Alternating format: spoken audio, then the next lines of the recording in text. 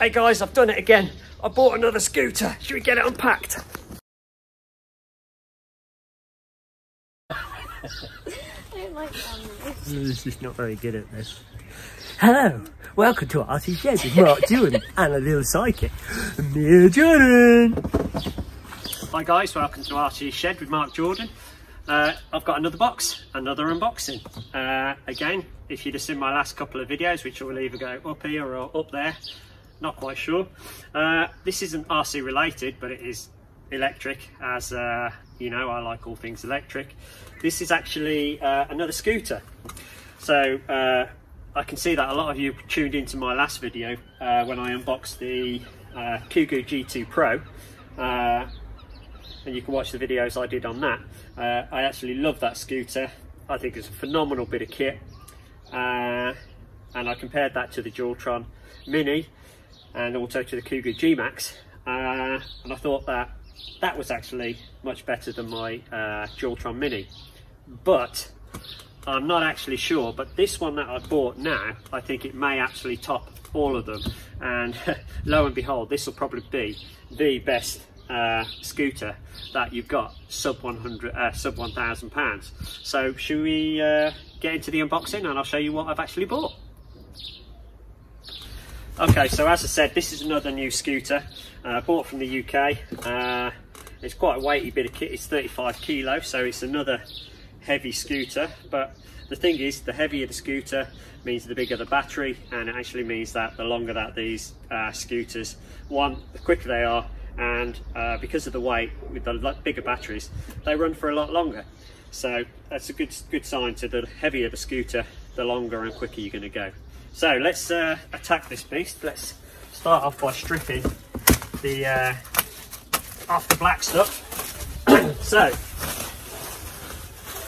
there's no guessing game on this one. You can actually see it is the Kaabo Mantis 8, and this is the Eco. So basically this is the single motor, not the dual motor or the Pro. So what I like about the single motor ones is that they're not actually too torquey. So with the dual motors, you can find that they're really, you know, quite hard to get off the line, and it's a bit twitchy and pulls your neck and stuff. So when you do the single motors, they're a lot more easier to smooth and grading off the line. So that's why I like all of the single motor ones. So moving on, let's open this box, shall we? As always, it's a box inside a box. So all we can do is just grab this open, and I haven't seen this scooter as yet, so you're seeing it for the first time exactly the same time as I am. So, okay, so as normal, charging port, normal box of stuff. I'm not going to go into detail, we've all seen these. Oh, they're for your little caps. These are actually what go on the end of your wheels, on the wheel axle, so that you, obviously it's exposed, so you don't end up trashing your legs or whatever on it. So, nicely packaged. I should chuck that down there. Right, let's put that up. Charging adapter, brochures, Kaabo style, really good quality. Yeah, it's a proper manual as well, as opposed to the normal paper ones that you get with most of the other stuff. I don't know what that is. Oh, it's just a manufacturer's stuff. So this actually cost me £800, because this is actually a ex-demo, so it was unpacked and left in the shop, so for people to see whether they want to buy one, this, that and the other. So I actually got it a few quid cheaper than what you can actually get it. As I say, it's still a sub £1,000 scooter, so still quite expensive, you know, and you know, £1,000 on a electric scooter is quite a bit of money. So you need to choose wisely, and hopefully this is why, if I do all these reviews on the sub £1,000 scooters, you guys can have an idea as to which one that wants to go for you. You know, whether it's a a Xiaomi, the original M365, or whether you're at the G-Max or the Kugu G2, the Dualtron Mini, or this, the Kaabo Mantis 8. So this is the newish version of this scooter. So I'm quite excited to see what it's like. So let's get it out of the box. Right, I've got bugs crawling all over me now. So it's, let me just, ouch, Jesus, that's not what you're supposed to do. Oh. So let me try again. Leave it out of the way, get rid of the box. 1 second. Jesus Christ, these things do not get any lighter, that's for sure. Take the back out. And now the front. Oh. My God, that is heavy. Just sit it back on there. Hopefully you guys can still see this. Let me just okay, so first inspection, great looking bit of kit. I'll go through to the finer details in it once it's all set up. But I do like the idea of the short deck. You can't quite see the bottom of the video at the moment, but don't worry about that. We'll get this set up, put the bars in, this, that and the other. I'll more than likely fast forward this because it's going to be quite a boring put together, but my God, this looks really cool. So let's grab.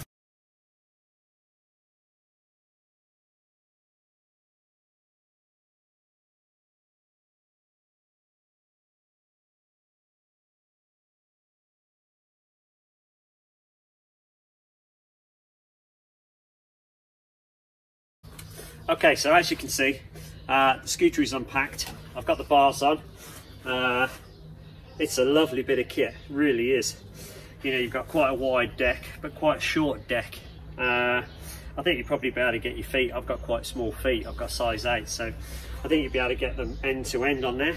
So that should be quite nice. Let's just remove this coating as well.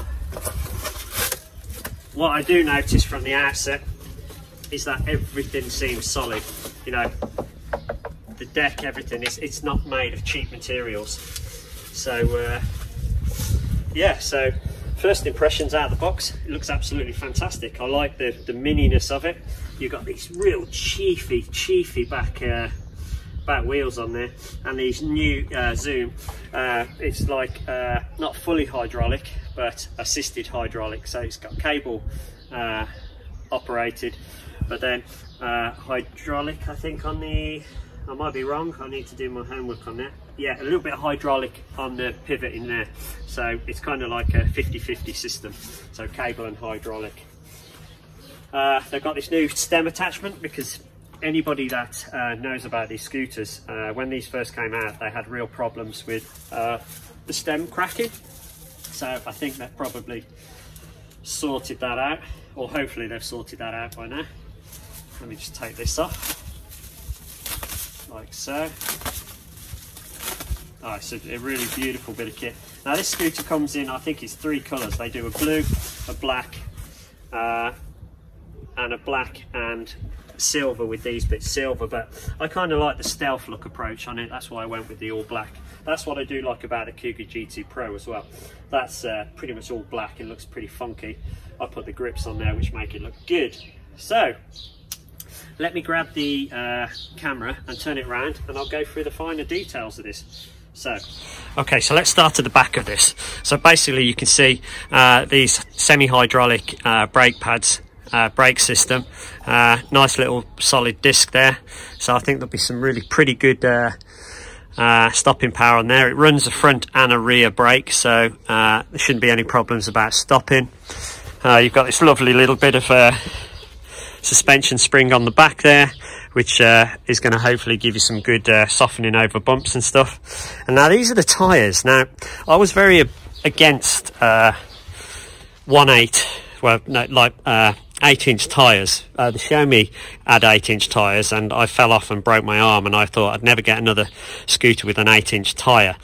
But why I went for this one, yeah, because you can see the Mantis single motor on there, so that should be quite a torquey little motor. I'll actually do a running video of this so we can do some comparisons against the other scooters.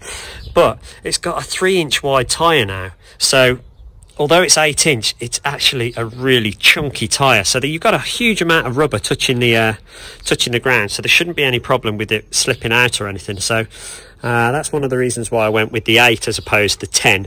So let's give that a try. But they feel really grippy as well, and they just feel quality. This just feels real quality. You know, look at the mudguard. It's a solid bit of plastic on there, and it covers, you know, pretty much over past half the tyre, so you shouldn't get any of that horrible slop water that you do if you were to take this out in the rain. So I'm going to obviously tyre foam the tyres. I don't know whether these are prone to punctures like the M365 and stuff, but I shall definitely be putting some tyre slime in there. And you can actually watch my previous video of putting tyre slime in the tyres a few videos back, or I'll put a link to it in the video somewhere up, down, wherever I'm going to do it later. So moving around, as you can see, you've got a really, you know, good mount for your foot. That's another solid, and I think that's a good thing to pick up with as well. That's a good solid kind of handle to pick it up with as well. So these are, look, you got the LEDs along the side.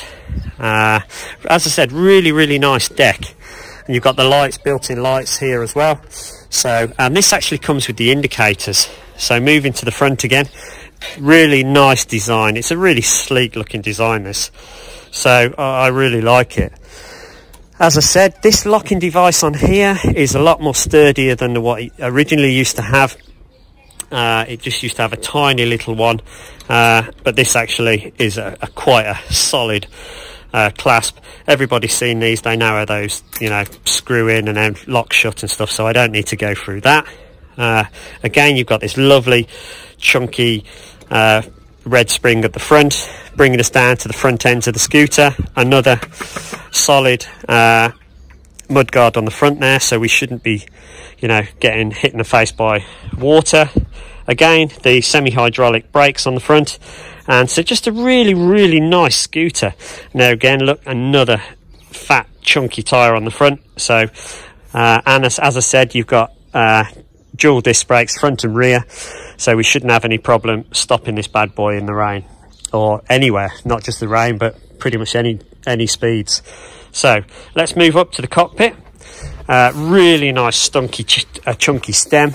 I'll do a comparison size against this and the G2 Pro, because these both are the newest scooters out there. So moving up to the cockpit. Okay, so as I said, moving on to the cockpit here, the thing which I liked about this as well is it's got built-in indicators, horn, this, that and the other. So, and it all feels really nice. It's all rubber and soft to the touch, so it feels really nice. Obviously you've got a bell, let people know that you're coming. Really solid stem, actually quite narrow bars in comparison to what I'm used to, but I know on that one, on the G2, they're really quite wide, but yeah, we should try it. So yeah, really nice stem. This actual device here actually locks down onto, if you can see there, onto that bit when the scooter folds in half, so that you can actually pick it up and move it around. Mini motor style display. See if it's got any charging. Oh yeah, it's got the charge there. So basically you've got all the modes. It's in third gear at the moment. I need to see, it's got going through your odometer, yeah, 0 kilometers to the clock. So basically yeah, I shall do a going through the programming of this and the settings on it, I shall do on my next video. But yeah, so it's absolutely a great looking scooter.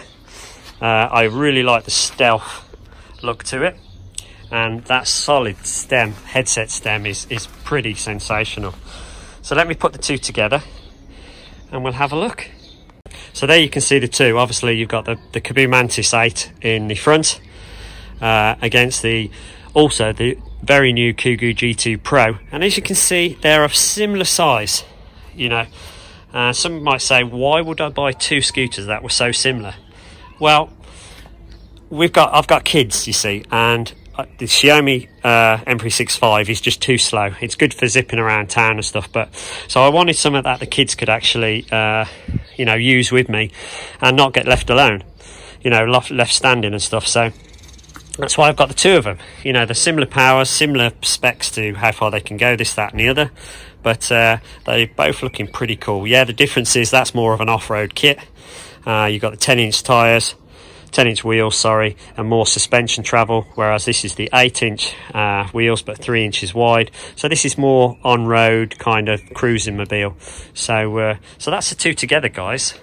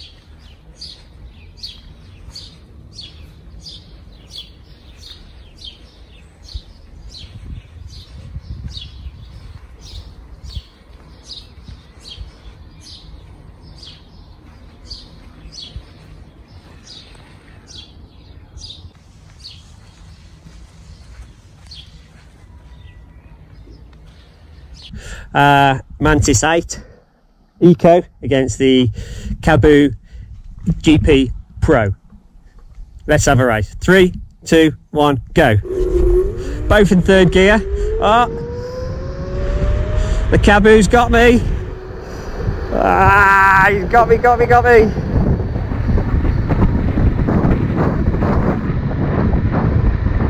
No.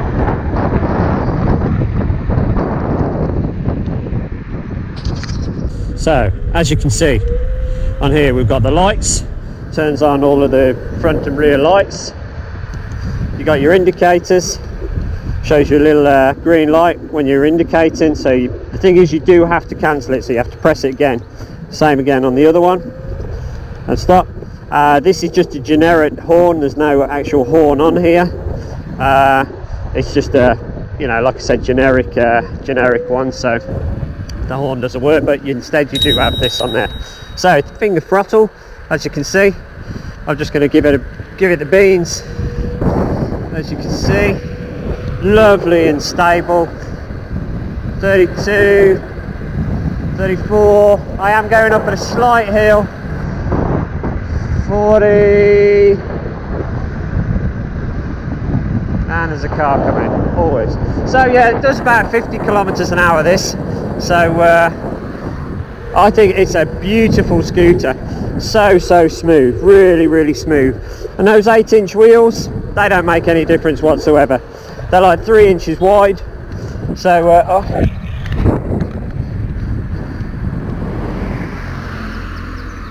they're like 3 inches wide. Let me just wait for the Kaabo G2 Pro to pass me. There we go. Let's catch her up. So that is my daughter on my G2 Pro, which I absolutely love. But this one is it's a lot smoother, feels a lot more stable, quality feels a lot better. So yeah, this may well be my new favourite scooter.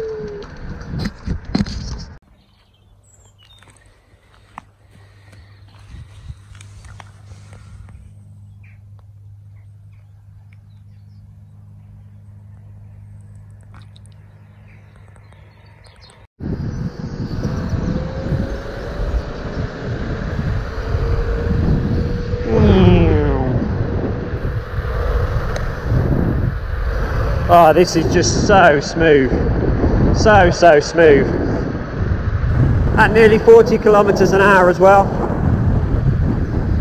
Bit of wind noise, I'm afraid, but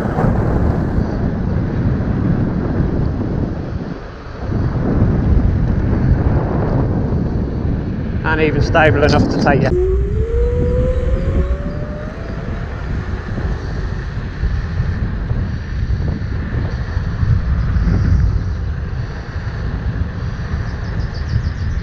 Just pull in, car darling.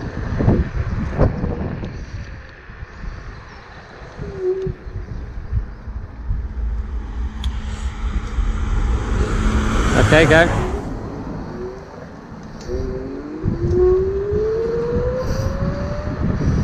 See, the acceleration in the Mantis 8 is quicker than the G2 Pro, but they both get up to the same kind of speed.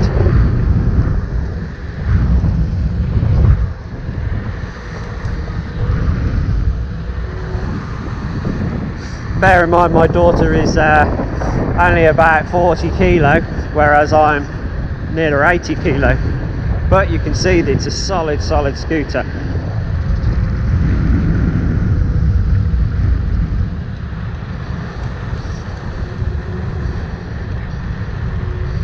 The suspension's working well. Two different types of thumb fit throttles, the index finger on the Kaabo and the thumb throttle on this one.